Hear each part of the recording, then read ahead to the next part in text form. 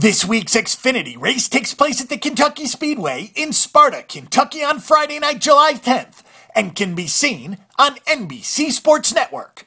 For one of the rare times in NASCAR, there is not a title sponsor, so this race is simply being called the Xfinity July Kentucky race.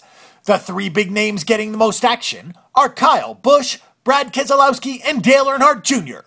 These top names from the Sprint Cup Series are pulling double duty this weekend, taking part in both the Xfinity and the Sprint Cup races. Busch should be the favorite in this race, as he has dominated the second-tier series throughout his career, and he also won this race in 2004. Dale Earnhardt Jr. comes into this race off last week's win at Daytona in the Sprint Cup Series, but it should be noted that it was a restrictor plate race. Last year it was Kevin Harvick winning this race, while Brad Keselowski won it 2 years ago. For our pick and prediction, we'll go with Kyle Busch as our top choice, and also we'll take a long shot with Ryan Reed. Click.